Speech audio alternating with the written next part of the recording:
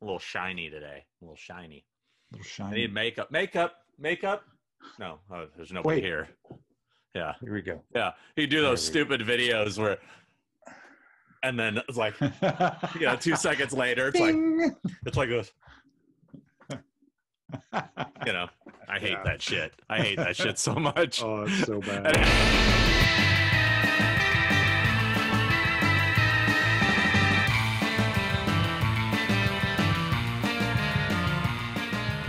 Hey, episode 2.5. Oh, wait, are you recording?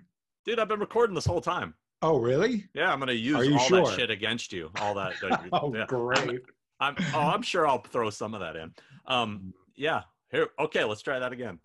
So, hey. I feel like Will Ferrell in like SNL, what he's doing. Carrie. Hey! Yeah. Episode 2.5. No. So yeah, episode 2.5. I think it's technically not I guess it's episode 3, but it's a continuation of the last one because we had such a great conversation with Mr. Robert Rusler. We did. We had a great conversation. A big part of it's missing, but we'll get back to that. And get him back on and fill that in. So one thing about us doing this is we've been learning. And so we've had some technical difficulties in the first couple episodes, and hopefully after today's episode, that will end. Although the footage from the continuation of Robert Rusler's interview does have issues because we didn't know how to stop it from going single screen on specific people, and it's kind of annoying, but neither of us want to lose this entire interview because of that. So we're going to tolerate it for part 2 of this interview. But from now on, we're going to keep it at all times, everybody on the screen at the same time. It's a lot better to be able to see everybody's reactions. And we never intended, when we were watching it, we were seeing all 3 of us. But then when we downloaded the file, it was one at a time. And we were having some sound issues. Chris's mic was a little touchy on desk there, and it was reverberating. And I realized my good friend Lawton, who was the one who told me to buy this mic to begin with, he was like, dude, your mic just doesn't sound right to me. So he had me get on a Zoom chat with him, and he said, show me your mic. And he realized I had it.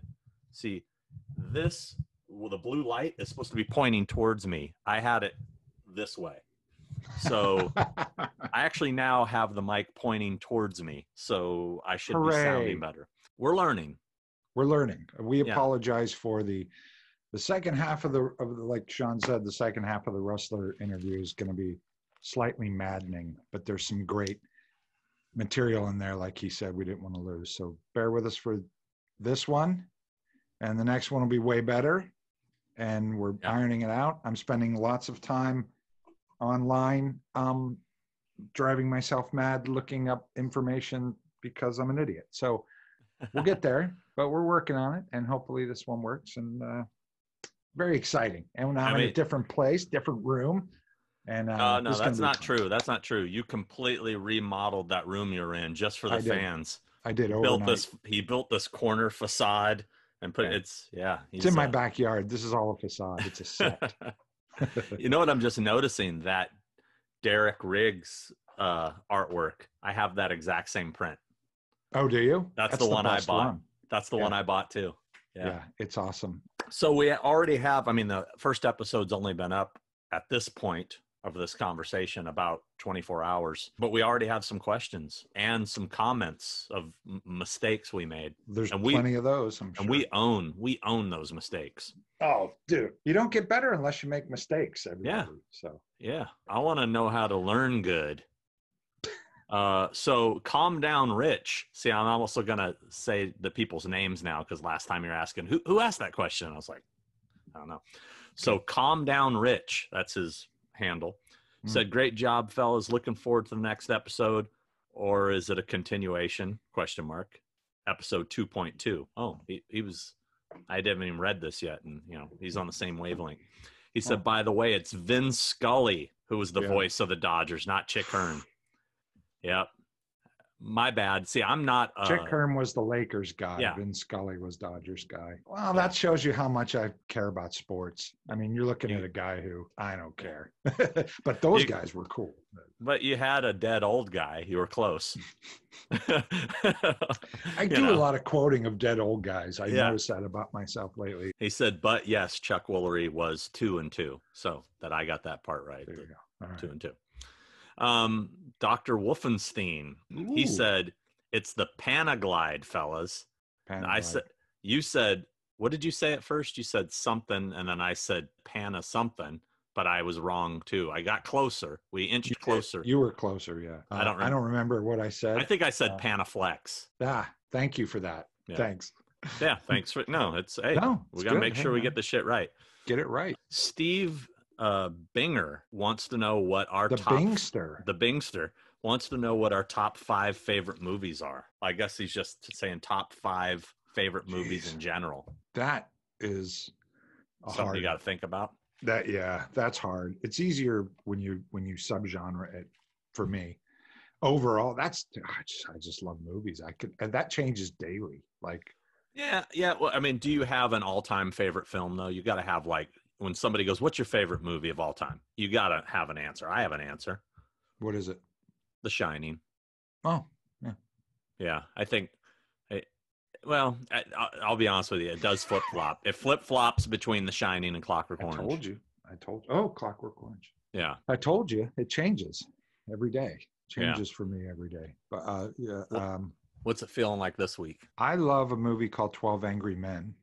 One of my favorite movies. I don't know if I've ever seen it. Oh, you should see it. Oh, it's so good.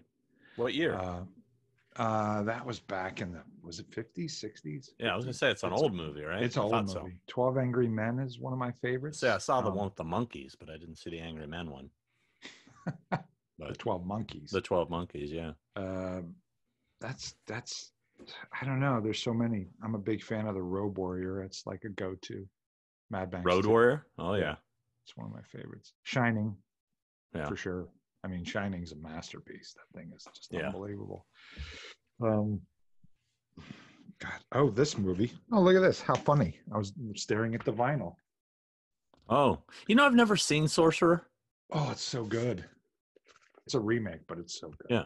Top 5. I guess that's your top 5 desert island thing. Is that right? Is that how that works? I don't know. Yeah, I guess so. I mean, if I had to think of that, I guess I'd be The Shining, Clockwork Orange, Blade Runner. I'm a Blade Runner fan. I love Blade Runner, but it wouldn't be top 5 for me. No. No. Kiss Meets the Phantom of the Park. No, I definitely don't want to spend the rest of my life on a desert island having to watch that. Star Child.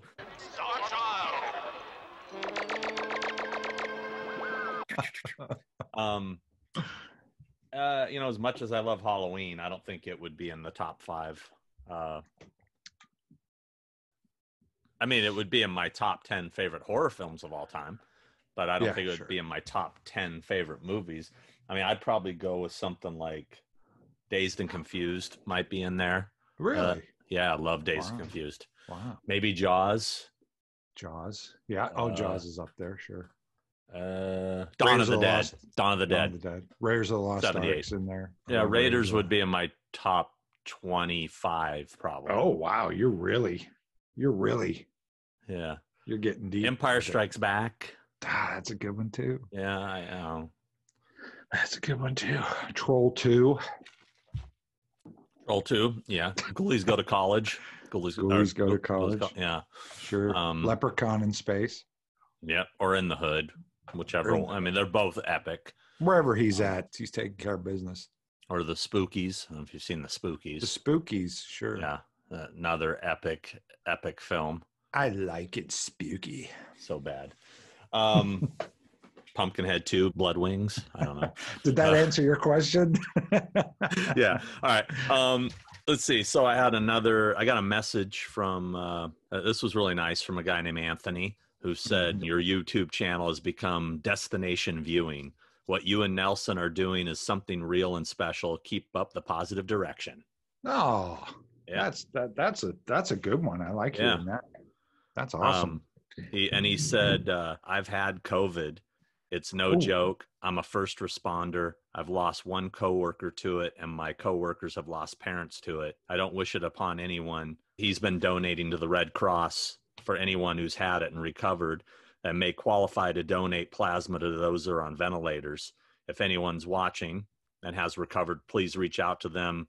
Apparently donated plasma with COVID antibodies that are donated can get people off a ventilator within 24 hours of receiving the plasma. So he just if anybody out there has had it and recovered, and you can contact the Red Cross and donate, it can help people. So that's cool. But he did have a question. What is the first moment you stopped and said, wow, all of my hard work is bringing joy to other people? I know you both are constantly busy, but just know the joy your work provides for others. That was really sweet. That is a sweet, wow. That was a sweet message. Yeah. Wow. Anthony Landry. Thank you, Anthony. To answer his question, when was the first time that you kind of said, wow, like something I've been doing seems to be making some sort of impact on people or significance? It's strange. That's a good question. Because that ultimately ended up being the reason why I do everything in my occupation and working in film. Before it was, I want to make art and make a living at it for the longest time. I think it was only until way later in my career that I realized once you start having quote unquote fans, I guess, or, people recognize, the more you work on films that are get more exposure and people see more of your work, then people start coming up and going, oh, you did this makeup or you worked on that.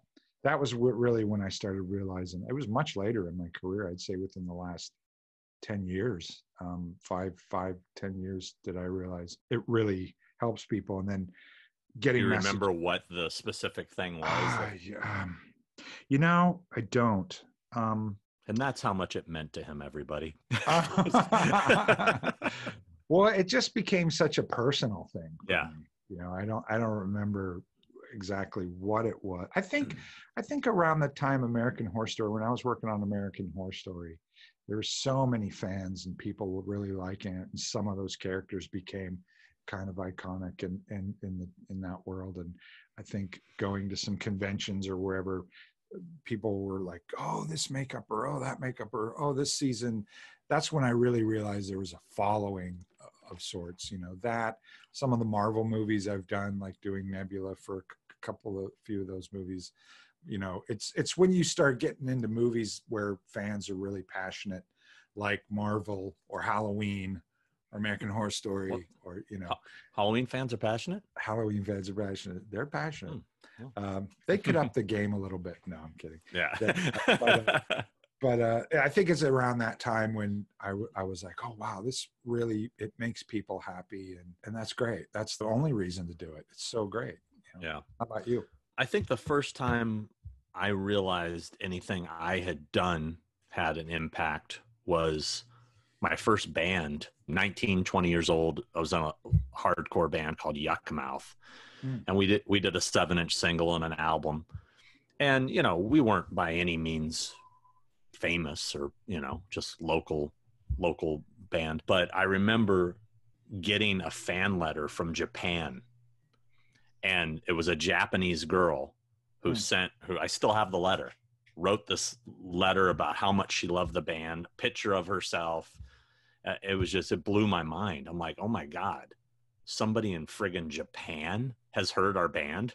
That's crazy to me, That's the first time I felt like, wow, something I did had some sort of impact. And then in this genre and the stuff that we're in nowadays, I think the first time I felt proud of being a part of something was the Halloween 25th convention, because I wasn't representing people yet. I wasn't making documentaries yet, or I wasn't involved in any of that stuff.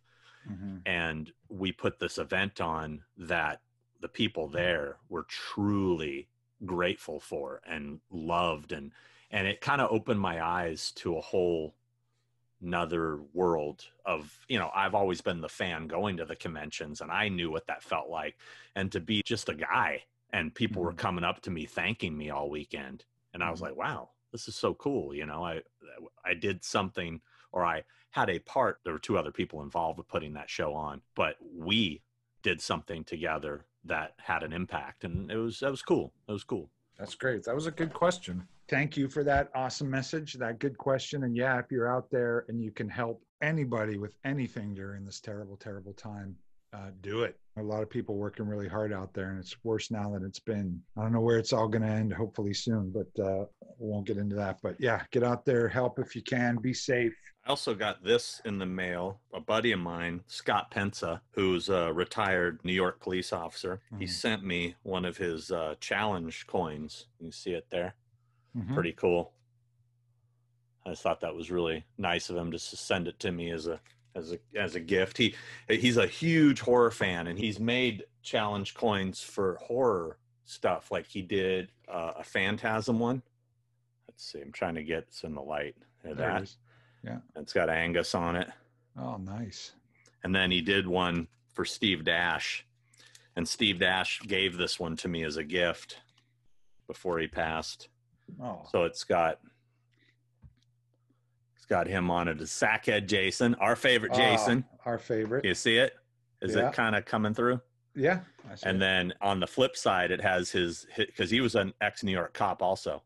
So it's got his, Steven Daskowitz. Very cool. Yeah. Very cool. And then he's made some other things that are not coins, but what is a challenge coin? I'm not familiar with that. It's something that like firefighters and police officers, and they have them made and they give them to people that are close to them. I don't really know the origin of it. Okay. But he also made this one, which was like a badge for Maniac Cop. Oh yeah, very cool. Yeah, see. Nice. And then he also made this one that looks like a pop figure of Angus. He's a big Phantasm fan, Scott. Yeah, I could see that. That's cool. I don't know if he has any more of any of those. If somebody's like, where can I get them? But his name's Scott Pensa. He's on Facebook. You can ask him. He did sell them, had a limited run. Oh, I got a really cool gift yesterday. I'm going to share it. Just kind of shows a different side of a horror icon. Oh. So yesterday I did a couple private signings with an autograph dealer that came into town. We were all masked up. We were all being safe. But I did a signing with Nick Castle yesterday. And then after I left Nick's house, I went and we did a signing with Tobin Bell. And Tobin brings in this little bag. And he says, I got you a gift. I haven't seen Tobin since this all nonsense started. But a little card. He says this was from me and Nay. And it says, expect a miracle. Oh. And inside it says, for Sean and Nay, we will emerge from this strange time the better for it. Onward, Tobin. Wow. Very cool. And he gave us this. A little like hanging bell thing to put in the backyard. Oh, wow. And I didn't even really think about it till now. Tobin Bell. I didn't even think about it when he gave it to me till now. Would have never. I would have never. Wow. But just a sweet guy. That is a sweetheart. That's a sweet gift and a sweetheart. And I would have never put the bells together because, honestly, I didn't even know today was Sunday. Understood. I don't even know what day it is anymore.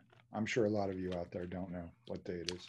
Check out my Mission Tiki Drive-In collectible glass or cup.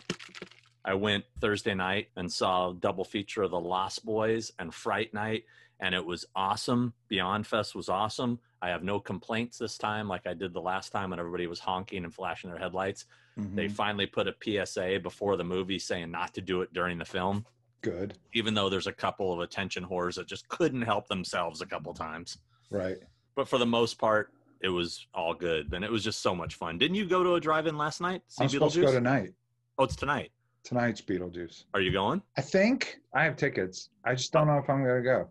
Why? It's nice and hot. I can put the projector out in my backyard because I have a screen out there that I can roll and put on Beetlejuice and float around in my pool and watch Beetlejuice. You can do that anytime, man. How often do you get to go to a drive-in? A drive-in, I know. Go. It's the Rose Bowl too, and I know somebody. I know somebody that went the other day and said it wasn't all that. Well, go find out for yourself. Gives you something to talk about next week. Yeah, That's true. Don't be a curmudgeon. Curmudgeon. And isn't that a word? Sitting at home going, I can watch it in my backyard. I don't know if I sounded like that. You kind of felt that way. But yeah, go to Beetlejuice, man. I think you'll regret it if you don't. Now I'm kind of regretting not going. I had tickets for Big Trouble in Little China and Enter the Dragon, and I didn't go. And friggin' John Saxon dies yesterday. I could have saw him on the big screen a few days ago and had a proper send off. I was a huge fan of John Saxon. Yeah. And it's funny. I did a movie with Paul Giamatti once. Love Paul Giamatti. He's so cool. He's the coolest guy ever. And we had such a good time. He was a John Saxon fan too. And we would always talk about John Saxon. Yeah. And we would greet each other every morning on the movie going, hey, John Saxon. We call each other John Saxon because we love John Saxon. So I go, hey, John Saxon. Hey, John Saxon. Hey, John Saxon. We do it all day. And Did you ever meet John? People nuts. I never met John Saxon. I always wanted to, because my first real memory of John Saxon was $6 Million Man. Maskatron, and I was obsessed with that. When I did have Facebook, I think Maskatron was my profile picture for the longest time. That's one figure that I've been wanting to add to the collection. I've been looking for a mint Maskatron in the box. You have one? Who hasn't? I don't. I have a Maskatron. It's not mint in the box. And I have a $6 Million Man.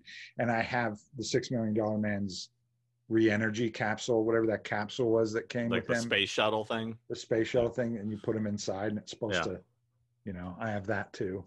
But he doesn't, my $6 Million Man figure doesn't have the latex roll that comes out. I'm going to make one actually for him. I have a mint, absolutely flawless mint $6 Million Man in the box. Really? And the last time I pulled it out, it still was rollable, but I got a feeling it's been a long time, and thin latex like that. Yeah. It's probably gone. I'm almost afraid to take it out because I also have a stretch monster in the box. And I used to pull it out and massage it and stretch it to keep, the last time I tried to, it cracked a little bit. I was like, fuck. So and the stretch monster was alternative to Stretch Armstrong. Right? He was the bad guy. Yeah, he was the bad guy. I had Stretch Armstrong and I cut him open. I cut open my stretch monster, the first one I had as a kid, as I had to see what was in him. I did too. I had to figure out what was going on in there, how they did that, and how it works. And it was like a mount vinyl or something like that, or it was like a reddish jelly, like really sticky. It looked like candy. I almost wanted to eat it. I think it's hot melt vinyl or something like that. We used it for stuff at Steve Johnson's all the time. I'm sure those items will be in an upcoming episode of the Daily Collection at some point. I'm sure. Since I'm talking about them, I may, because I was thinking, what should my next item be? Maybe I should just pull one of those guys down and be very disappointed with what's inside the box now, because I got a feeling it's if I look and the sleeve is still on, I'm not going to attempt to roll it. No. Are the microchips still in there under the sleeve? Dude, thing was mint. Thing was. I mean, when you see this. Well, if you ever want to sell that, let me know. No, I'm looking for a Bigfoot. Man. Oh, a Bigfoot. I'm looking for a Bigfoot and a Maskatron. The Bigfoot's is the big money one. I had a Bigfoot, man. I don't know what happened to it, dude. If you can find a Bigfoot in the box, over $1,000. Really? That's not much. I thought it'd be more. I have my $6 Million Man lunchbox with the thermos still. Wow, it's pretty sweet. I was a huge $6 Million Man fan, if you can't tell. I was obsessed with it. When television was, there wasn't all the content you have now, and the shows like that were on, you tuned in because, there was no syndication or anything. They were on and they went away. And the other thing is you knew when to tune in, when $6 Million Man or when the Incredible Hulk was going to turn into the Incredible Hulk. It was always 15 minutes into the show, 45 minutes, 45 minutes in the show. They always did something bionic or turned into the Hulk or something twice in the show. Yeah. Sometimes you got lucky. They ended on a cliffhanger with it, but it was twice in it. So you always knew when to tune in. And I was obsessed with that stuff. Dude, I love the Incredible Hulk. Oh, yeah.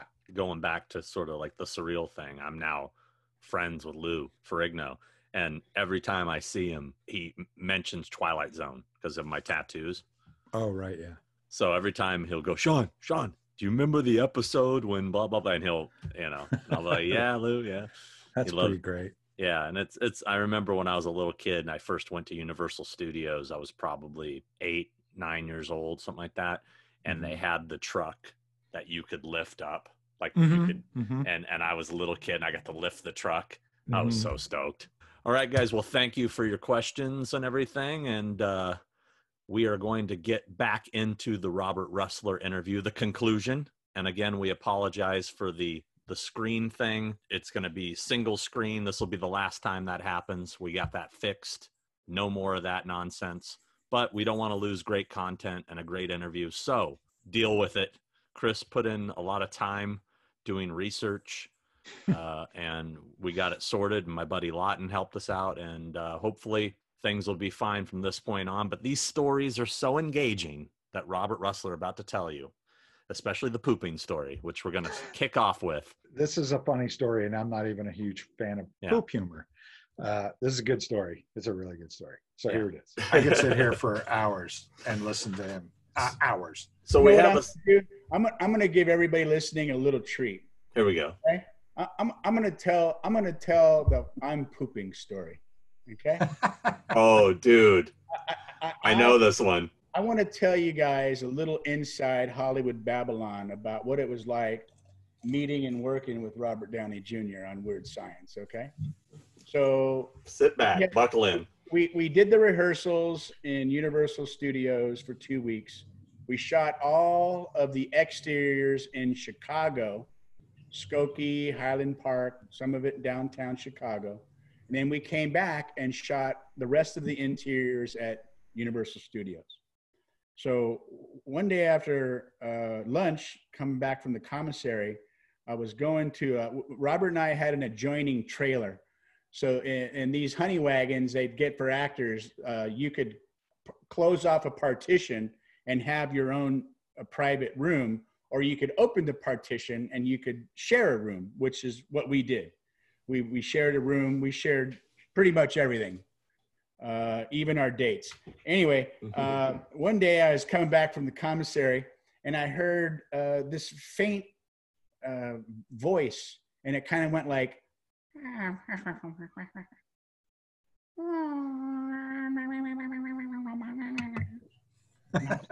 in the hell? I was like, Bob, is that you?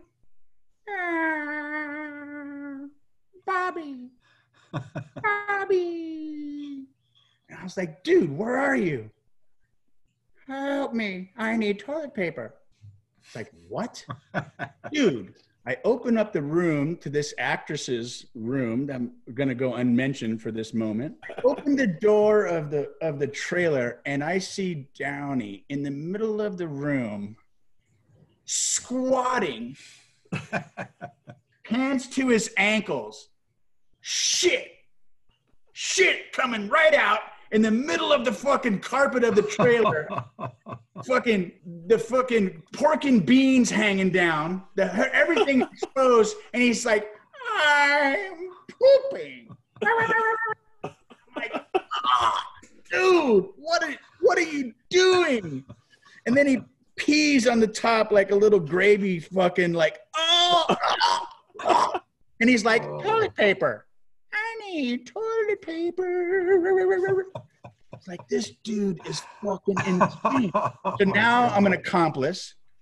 I run to our room. I get him a bunch of toilet paper. I run it back. I give him the toilet paper, and we jam back into our room, and we're watching TV like nothing happened. And I'm just looking at him like who is this guy? Who does that, right?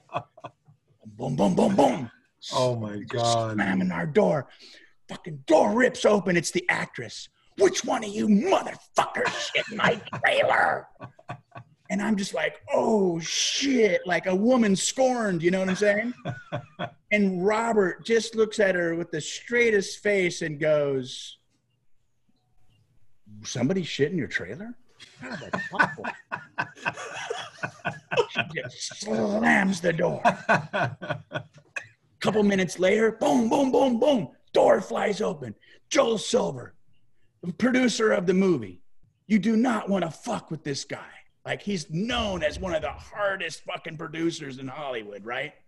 Yeah. Which one of you fucking assholes shit in this fucking actress's trailer? I'm trying to make a movie here. Robert, straight-faced. Have no idea, Joel. You just been watching TV.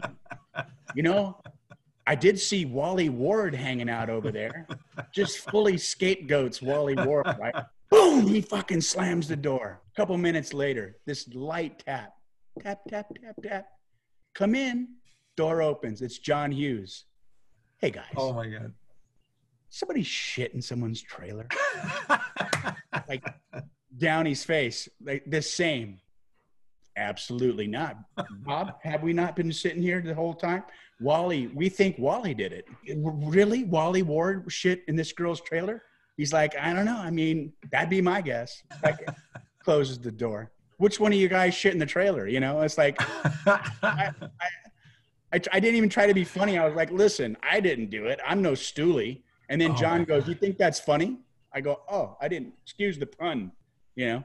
Long story short, they just totally questioned me. They give the third degree to Downey. And I told them before he went in after me, I said, dude, you got to tell them the truth. They're going to blackball me. Like, they're really considering firing me. Like, you got to tell him that you did it. He's like, got it handled.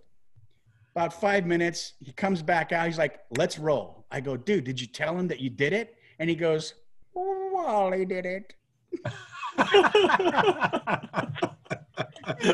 And it became this ongoing joke for years. Wally Ward still is like, dude, you guys are assholes. We did it. That is an amazing story. That rolls perfectly into our segment, because to this day you still say Wally did it. What are you into, bro? What are you into? Oh man, I don't know if I want to say that publicly. You know, really, to be honest with you, what I'm into right now is I'm like Tim the Toolman Taylor, man. I got this whole like workbench. I've been giving myself projects during the COVID-19 pandemic. We've been really pretty strict about quarantining. Between my girl and I, we have 6 kids, 3 boys. She has a son and a daughter, and then we have a daughter together. And I've just been tinkering and building and painting and reflooring. And I'm always at Ace and my home away from home, Home Depot. Ah, yes. And I'm just like totally into projects around the house, which I was never into before. And I really have gotten into it. I've been building my tools. I have 1, 2, 3, 4. I got 5 toolboxes full of tools that I just can't wait to get into in the morning. And the other thing I've been into is the difference between raising 3 teen boys that surf and skate and fight and talk shit, to this beautiful young little daughter that we have together, Mary Elena, and how different raising boys are compared to a little girl. Yeah. She's totally melted my heart, man, and I'm totally into that. Oh, that's great. So that's what I've been into lately. What are you into, bro? The great thing about what I do too, man, is like my boys love horror movies. They love, like I said, surfing and skating. Big fans of Thrashin. You know, listen, I've been friends with Downey 35 years or something like that, something crazy. And now he's Iron Man. When they hang with Robert, like it's a super good treat for them. Right. You know, I've known Josh Brolin since we did Thrashin in '86. We're family. Right. But now, you know, he's freaking Thanos.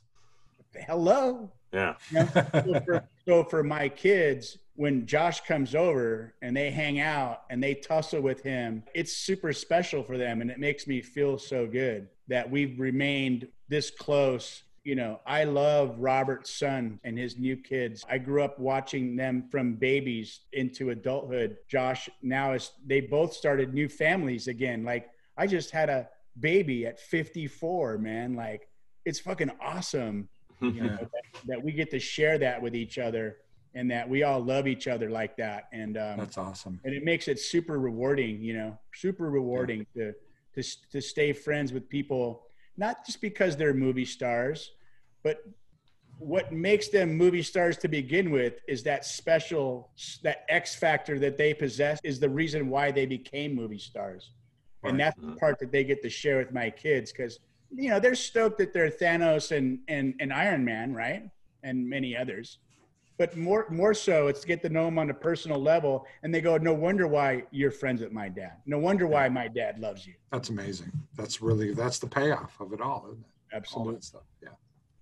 So you're a big horror fan yourself. Give us, you know, your top 3 favorite horror movies of all time. Halloween, Exorcist, and for me, because there may be better horror movies, but the one that impacted me when I was a kid and I saw it, man, it freaked me out, dude. Is my grandfather took me to a triple feature. I remember the third movie. The first movie was the Abominable Dr. Phibes. Oh yeah. But the second movie that flipped me out, that I have to say is my favorite because it just was The Town That Dreaded Sundown. We were just talking about that before you came on, actually. Yeah, we were.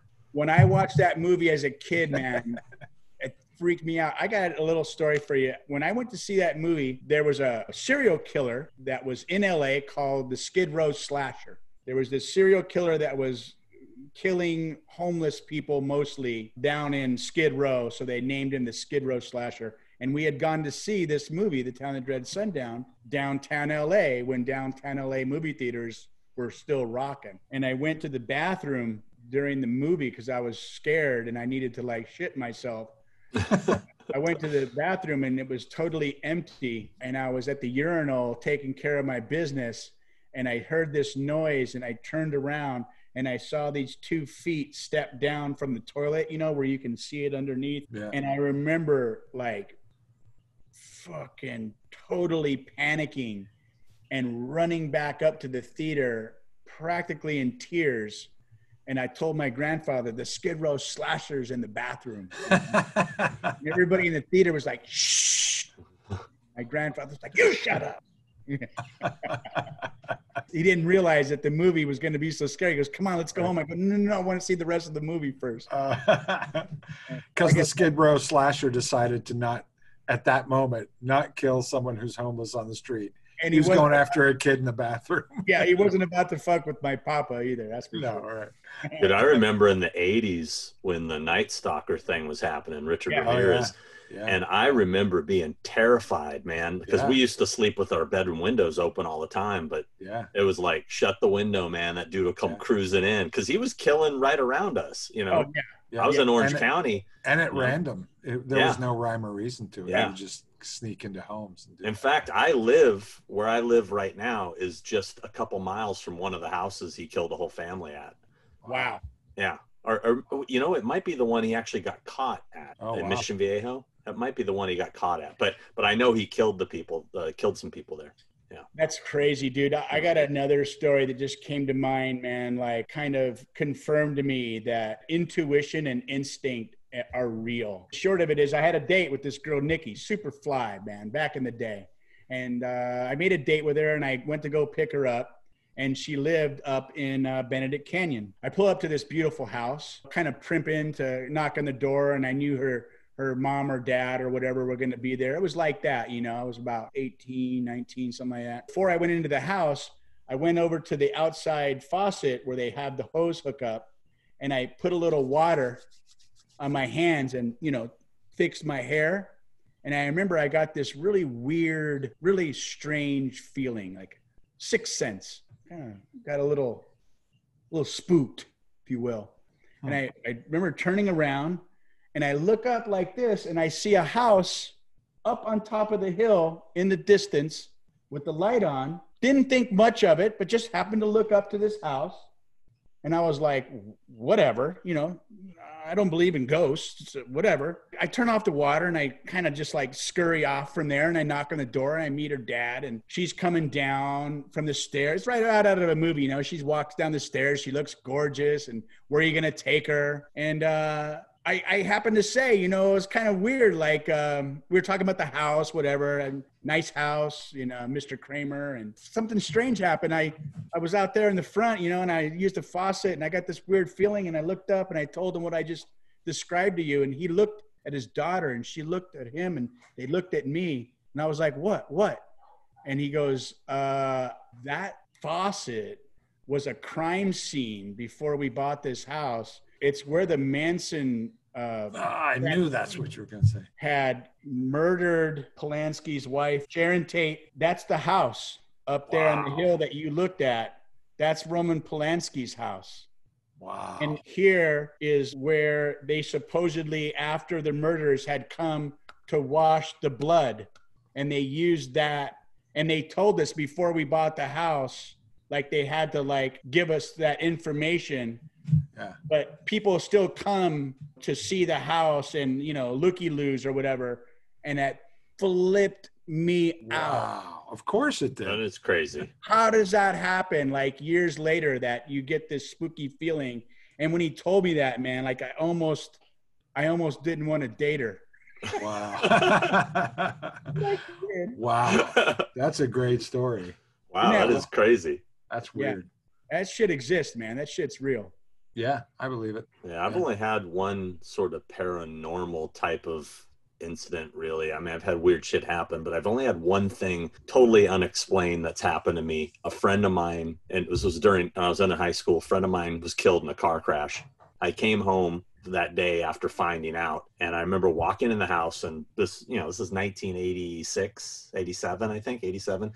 And I remember I walked in the house, and my routine was I walk into the kitchen, I look at the answer machine, because we used to have answer machines back in the day, and it had a little digital display, and it said 0. There was no messages. And I turned around and I walked. The kitchen was connected to the living room. I'm talking 10 feet away. I walked in the living room, and I remember just kind of, I was crying. And I like looked up, and I'm just like, you know, if you can hear me, give me a sign, talking to my dead friend. And nothing happens. I'm standing there for maybe 2 minutes. I turn around, I walk back into the kitchen, and the light is flashing. The phone never rang. You know, back in the day, dude, answer machines, when that thing went on, you could hear that shit. You know what I mean? There's no way a message silently rolled in. Yeah. And I'm like, what the fuck, right? I hit play. It was just static. It was this. Some poltergeist shit. Dude, wow. I freaked, man. And I don't believe in that but you shit. asked for it. I love how you go, just send me a sign. What the fuck? Remember what you asked for, right? You asked for it. But I tell you what, I mean, yeah, that's awesome. That's the only thing that's ever happened to me that's like that. I was staying in a very old hotel, actually kind of known for being haunted. And I was sleeping at night, and I woke up hearing something, and the bathroom light was on, and it wasn't on when I went to bed. I looked in the bathroom, I stood up, I heard something. I saw a naked boy covered in blood run from the bathroom across the room and out the window. And it freaked me the fuck out. Like I was awake. I think it would. I was awake. I wasn't dreaming it. I was awake. And I freaked out, and I rushed back to the back of the headboard of the bed, you know, like going, what the flying fuck is going on? Looking like this. And I remember looking back here, back there, nothing at the window, back to the bathroom, light was off, nothing. It was a dark room. And I just remember seeing that kid covered in blood running with the light on. It freaked me out. When I went downstairs the next morning, I was talking, and the guy behind the desk of the hotel said, oh yeah, people see stuff at this hotel all the time. It's a very haunted hotel. But yeah, that's my paranormal story. Wow. John's pretty fearless, man. We went to that haunted asylum. What was that, Kentucky, John? Oh, yeah. What was that place called? I know what you're talking about. That place is, yeah. Dude, the scariest part of the whole little tour we were on, like where they put the dead bodies, right? And there's just like... Yeah, the drawers. Yeah. And I was like... The morgue. They said, I dare you to get into the drawer. We'll take a picture. And I, like, literally, I was like, oh, hell no. And Sean's like, I'll do it. And we put him in the drawer, and then we opened the drawer.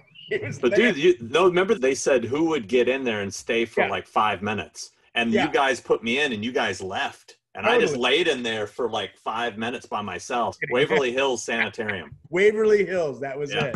Yeah. And remember, we were there with Tyler Main. Remember, he was with us? Yeah, Tyler Main was with us, and Bob Elmore was there. Yeah. That was fun that day. We had a lot of fun.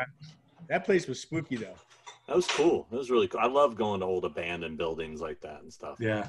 Another movie that really I loved, which, I mean, I guess it is one of my favorites, but man, when I saw the first time Dawn of the Dead with my buddies, we were all in 7th grade, I believe. My friend Craig's mom dropped us off at the theater in Marina Del Rey, and we saw Dawn of the Dead.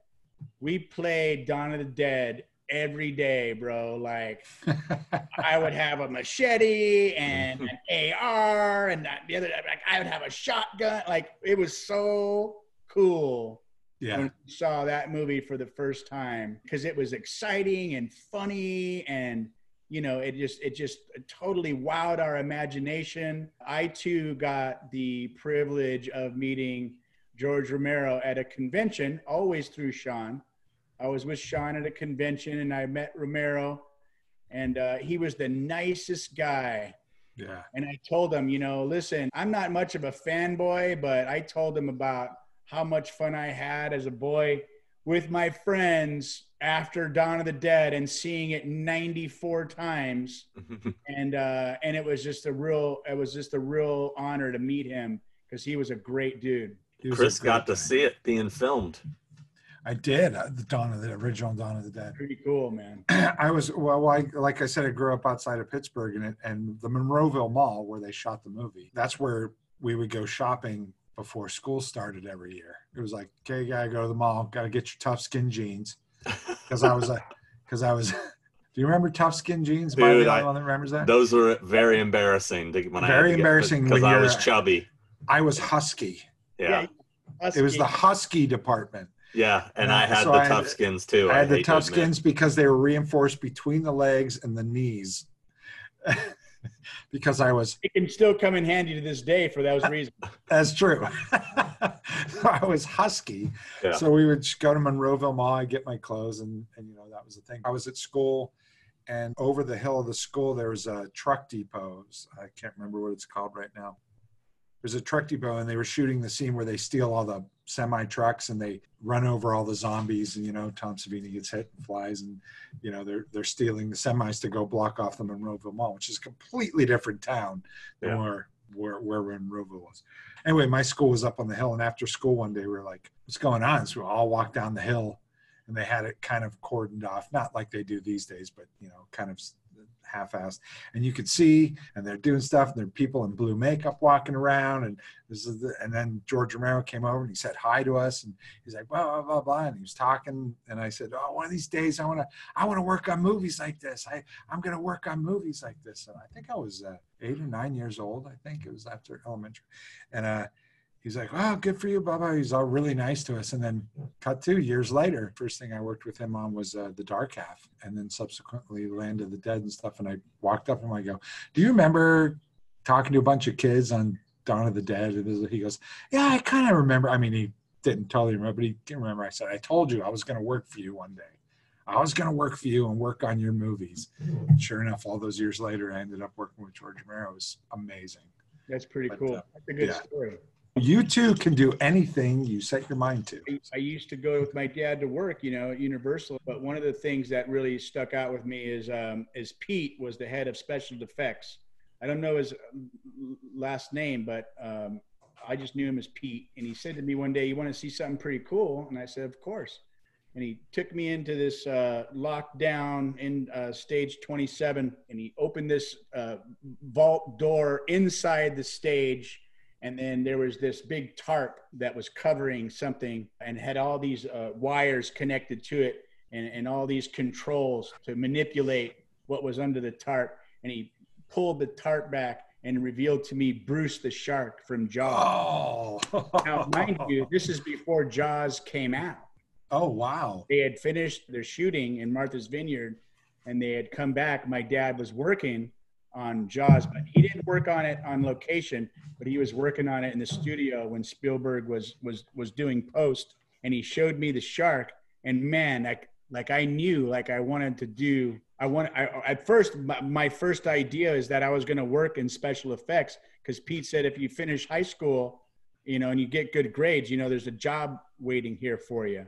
Oh, wow. In that time, you know, as time progressed, I had also met stuntmen through my dad, and I wanted to be a stuntman, and, you know, there's all these things. And then finally becoming an actor was all those things wrapped up into one. You know, I knew that by becoming an actor, I got to, you know, experience every facet of the business. And I've just been so fortunate to be able to work with so many great people over the years, a lot of whom are no longer with us, you know, and I'll always remember, you know, being, you know, honored and privileged enough to work with these great people. It's pretty cool, isn't it? Very cool. That's super cool. I mean, just your whole arc of being a kid and being connected to Universal, and then your dad, and then growing older, and then working at Universal, and like the whole my first movie there, the destiny of it is amazing. My first TV series there, you know. Wow. Just ironically enough, the first day I showed up to work at Universal after we had shot in Chicago, it was funny because I rolled up in this Z28 that Joel had rented for me. I used to step on the brake and hit the gas, and I'd fucking go through a set of tires like every week. But I rolled up that morning, and they were like a couple proud parents, you know. They'd given me my first movie. They Taft-Hartley'd me. And what that means is back in the day, you know, when you get your first acting gig, when you become a member of SAG, they Taft-Hartley you, and you're officially a member of the Screen Actors Guild. So I rolled up to work, and they were standing out there, and, you know, good morning. And I was like, hey, good morning. And John was very cool and very warm and knew what a big deal it was for me to get this job. And he's like, let me show you to your trailer, you know? And I was like, great, you know? And meanwhile, one of the drivers, Silent Gus, said, hey, Rusler, you little cocksucker, what are you doing here? and Joel and John looked at each other, and then here comes Russ. He's like, hey, bitch, I heard you got a job, right? and they're like, how do you know these people? And on cue, my dad, like, totally embarrassed me. He's like, son, I'm on the movie. I'm on your movie, right? And they're looking like, I go, oh, that's my dad, you know, he's a Teamster, like I grew up here. Oh, that's cool, you know? So my very first day, you know, on the movie, like I'm already hanging out with all the Teamsters. They're Dutch rubbing me going, you little pussy, you don't deserve this shit, you know? That's awesome. That's a great story. Universal's a magical place for me, man. I love it. I just love it. When I was doing the Outsiders series, we used to steal the golf carts and get chased by the security guys for fun. And I used to fuck with the tours. You know, they'd be coming by, and I mooned the tram one time, and I got in a lot of trouble for it. You know, and R.J. Lewis, he was a producer of the show. Him and Coppola were pretty pissed that I had, you know, mooned the tram. And so RJ says to me, he says, did you know, you mooned the tram, you know, that's not cool. Like, you could get fired for shit like that. And I was like, well, Richard Burton pissed on it once. I mean, it's not that big of a deal. You're not Richard Burton, asshole. Okay. It won't happen again. We were just talking about Universal in the last episode, and you know how we're both so bummed that it looks like Halloween isn't going to happen this year because of COVID, you know, and every year I go to Halloween Horror Nights at Universal and Not Scary Farm. And man, no Halloween? Yeah. I mean, we got to get our shit together. That's what I'm the most pissed about. I honestly, is that there's not going to be a Halloween, man. Oh man. I mean, people are dying, and well, there's that. It's going off. No, I mean, you know. There's that. I mean, that sucks too, but there's my no fucking Halloween, man. Fucking trick-or-treating. Let's be honest with you. And there's no way it's at Halloween Horror. I mean, fuck, the world coming to. I appreciate being on the show with you guys. I appreciate being able to talk a little bit about my experience and you know, not censor like who I am and some of the shit that I've done. And that's why Sean and I think we get along so well, and why we do Horror's Hallowed Grounds, and we have these ongoing jokes, and we fuck with each other in the show. And you know, that's what's cool about it is we can break each other's balls. But I know that if I needed Sean, that he would be there for me. And I think he knows the same of me. You know, it's like that's why I named a couple of those specific guys that I've remained friends with all these years. There's that bond that never goes away. And even when time passes, it's like no time has passed when you see each other again. Unlike other, you know, relationships where, you know, you have your friends and then you have your acquaintances, right? And sometimes with acquaintances, you kind of got to catch up and kind of rekindle or whatever. And with friends, it's like no time has passed at all because we already kind of know each other so well. You don't have to know everything about somebody to know what their core is like, you know? Yeah. And that's what's cool about being friends with guys like Sean, you know, like that's awesome. He's just a fucking awesome individual. And that's why I'm always down. I'm always down to do a show. I'm choking up. I'm choking up. I'm choking up. I told myself I wouldn't cry. I'm just going to do a Scott Baio for you guys right now. Told myself I wouldn't cry. Fucking, you're the best, bro. I told myself I wouldn't cry. I told myself. Well, that's awesome. I don't think there's any way better to end it than on that note on how great I am. That's true. What about me, though? You guys. And then there's Chris. And then there's me. Thanks for everybody watching. See you, everybody. Good night. What's next, man? Let's talk about what's next. I guess the whole point is that this is fucking up my Halloween. Yeah. There are those moments where things are lining up and they're supposed to, and you know, it could come back. Sometimes they come back.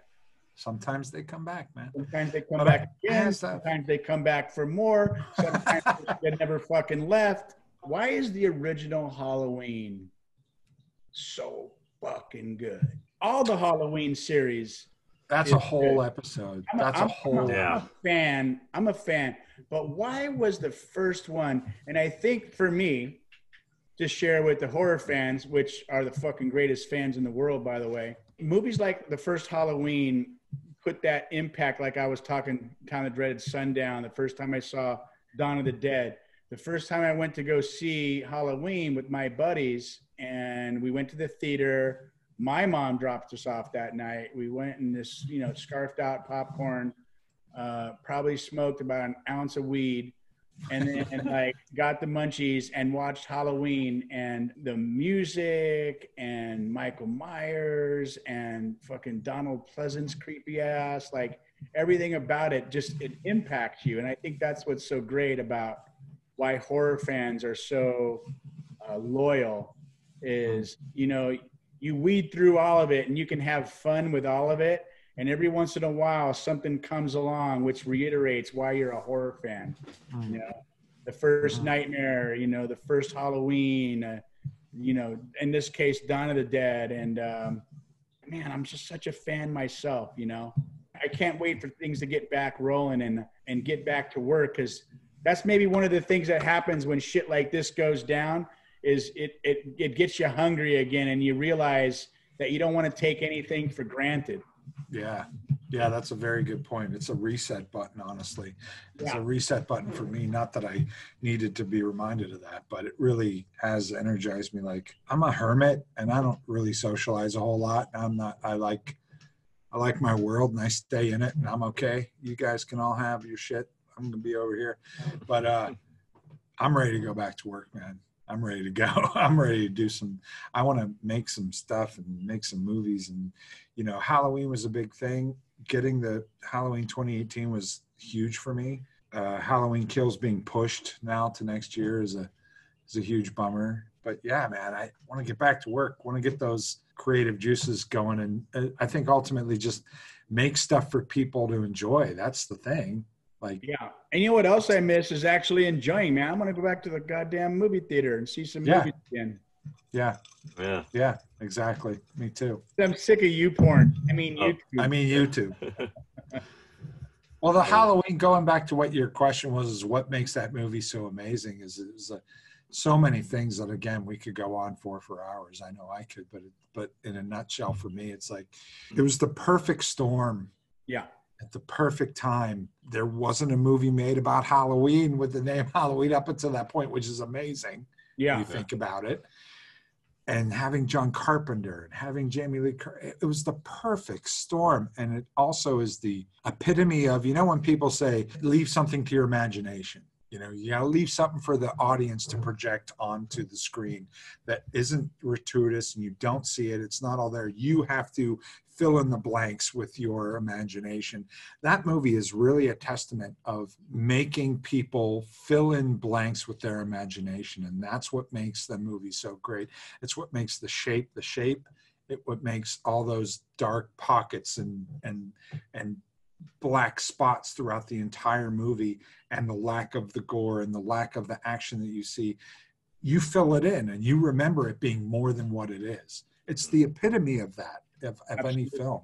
I agree. And, you know, that's another thing I miss is I call it the iconic psychotic, you know, the Michael Myers, the Freddy Kruegers, the Leatherface, the Hellraiser. I miss that lately. And I want to do like an 80s throwback style of that. And that's why I created this character, Leonard Gorman. I want to really reintroduce another great iconic psychotic. That's the best name I can think of it. And Michael was the best. I just thought, that's why I think that I've named Halloween first as my favorite, because I just think that he's so far, to me, he's my favorite, you know, because of the mystery. Yeah. That's what so many filmmakers and horror writers and makers get wrong, is that it's what you don't know about them that makes them great. It's not what you know about them. It's what you don't know. It's pretty cool. It really is. And that's where I think the remakes kind of failed. They over-explained everything. The Rob Zombie versions, which, you know, I don't hate the Rob Zombie film. I'm not a fan of the second one at all. And I appreciate he tried to do something different, and I appreciate what he did. But what I loved about that series and that character was not knowing, was the mystique is what, you know. But what you're saying about the iconic psychotic, I think one of the key elements, unfortunately, I mean, story is important, but the key element is design. It's all comes down to make the next horror icon. It's going to be up to a guy like Chris that has to come up with a look that's going to resonate with horror fans. And, you know, because so many people have tried and failed, you know. It's a good point, Sean, and it leads me to this. The best directors I've ever worked with are not dictators, you know. You have to have somebody in charge. Two things about a director: they're the most unneeded and the most needed person on the set. Because if you don't have a director, it's like too many cooks in the kitchen. And why you need a director, you know, so badly is you got to have somebody that can make the decisions and allow everybody to do what they're good at, right? That's why John was great with actors. He was also the same way with camera and hair and makeup, and it go down the line of each department. And that's what makes the best director to me. And it goes with what you're saying, is when you cast a movie, you don't just cast the actors, you cast the crew. And when you can get a great crew to come in and you go, listen, here's my idea, here's my vision, run with it. And then let's boil it down and let's collaborate together to make the final decision. And you do that in each area. What it really does is you're giving everybody the freedom to do what they do and not try to do everybody's job for them. There's a nice line that gets crossed. I mean, and the best directors I work with, they do it effortlessly. Another great director that I worked with that was like that is an actor-director named Bill Duke. And working with him and really seeing how he sort of directs and or guides the set has really inspired me to do just that. You got to get each department and allow them the freedom to utilize their expertise. And I think that's what goes with proper pre-production. Is that the guy from The Predator? Yeah. Okay. Yeah. Great director. Guys, so good actor too. He's the character that I see you, motherfucker. Go have me some fun. Go have me some fun. Wasn't he just in? He was just in Mandy, wasn't he? also? Yeah. I think so. I think so.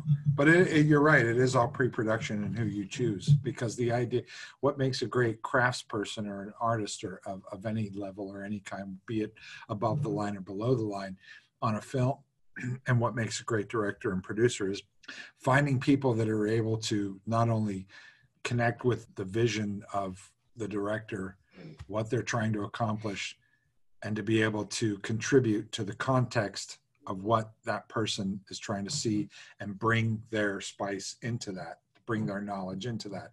That's what makes a good film artist, is to go, what do you want to do? Okay, I get it. I think this will work for your vision, because it is collaborative, but yet ultimately it's the director's vision. But you want to be able to spice that vision up and use your knowledge to go, this is what I think is going to work within the context of the story that you're trying to tell. And that's what makes a good crew member. If that, absolutely, you know, so, absolutely. Yeah. The only way I can come back and finish this interview is if you promise to do a Horror's Hallowed Grounds on Nightmare on Elm Street Part 2. Oh, yeah. Well, it's been great talking to Robert Rusler. And I can't wait. Did you hear that Robert Englund wants to do a remake of the gayest horror film ever made, Nightmare on Elm Street Part 2? You texted me the article. I couldn't believe it. It's real. He's not joking. Wow. I'm going to show you guys real quick. Really? Let's see. I'm looking it up right here. Boom. And there it is. All right. I mean, I don't know if you can believe everything you read on the internet. Does he want to remake it gay, or does he want to remake it not gay? Well, if you check out this article, it's actually really interesting. You know, Robert, for you guys that maybe don't know, Robert Englund's very sharp, you know? He is. He has a very interesting outlook on how it should be remade, utilizing some of the things that were really unique and interesting about Part 2, because regardless of what you think about the series or Part 2 or comparing 1 to 4 or what, 2 was the last one where he remained dark before he kind of got commercial and kind of one-liners and stuff. Yeah. And 2 is my favorite Freddy Krueger, actually. Part 2 is my favorite version of Freddy Krueger. It's dark. Makeup. It looks, all of it. Oh, really? I think he was dark, cooler. Here's a quote from Robert Englund. The secret of Nightmare on Elm Street is the loss of innocence, and the kids need to be like Midwestern kids. They can't be hip, chic, junkie kids.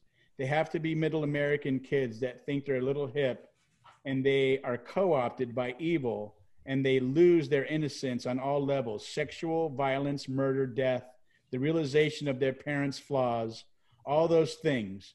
But because our society now is more damaged because of the opioid crisis, because of the openness now with gender and sexuality, those kids now have to be different than the kids from the original. Someone has to write a different batch of kids, and Freddy needs to be a different kind of evil. His evil needs to be. He needs to toy with that in the culture and really deal with the subtext. Freddy toying with that boy's sexuality. But the fact that we're much more comfortable with that now, I think it would be really fun to have Freddy play with one kid who's gay, maybe one boy who is not. Play with them, tempt them, force them out of the closet or back into the closet. And when we can do that, audiences would accept that now. Freddy would do that because he's in your head. But is it going to take somebody very clever to do that? I think yes. There it is. I agree. That's a really good take on it. It's taking it back to the psychological and what is going to be the most horrifying in the time that we live in right now, and that would be it. Hold on, before we end this, I want to show everybody my baby. This is Mary Elena. Oh, hello. Mary. Oh, what a cutie! Wow, you made that. I got her right out of my balls. Hope you don't see that when you're older. I love you guys. Thank you so much, Robert. I appreciate it. Horror fans, love you guys. All right, Most man. horror fans in the world. I'll be in touch soon, my friend. All right, look out for my next movie, Jacob's Wife. Jacob's Wife, everybody. Absolutely. Thank you, Robert. That was Barbara awesome. Crampton. Love you All guys. right, nice. Thank you. All right. See you, man. That was so cool.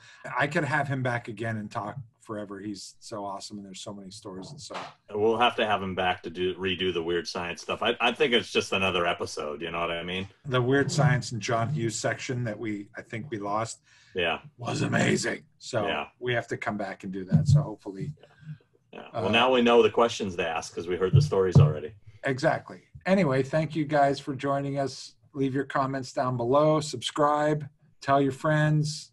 Post on social media. You can find both of us on Instagram, I believe, and him on Facebook, yada, yada. Leave your comments. Have questions. We're going to have another guest. We already have our next guest lined up. I'm not going to go into it. Should we announce it? Why don't we announce it? Go ahead. You do it.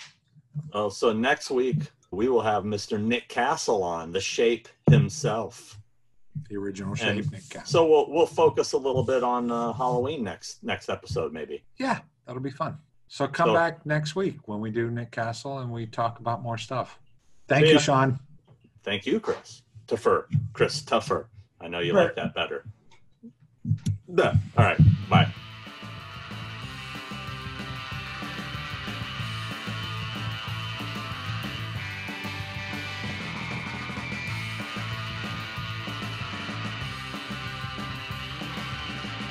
Something like that. That sounds good. Okay, cool. Let me see if this shit worked. Okay. I'll text you. All right, let me know. All right, bye.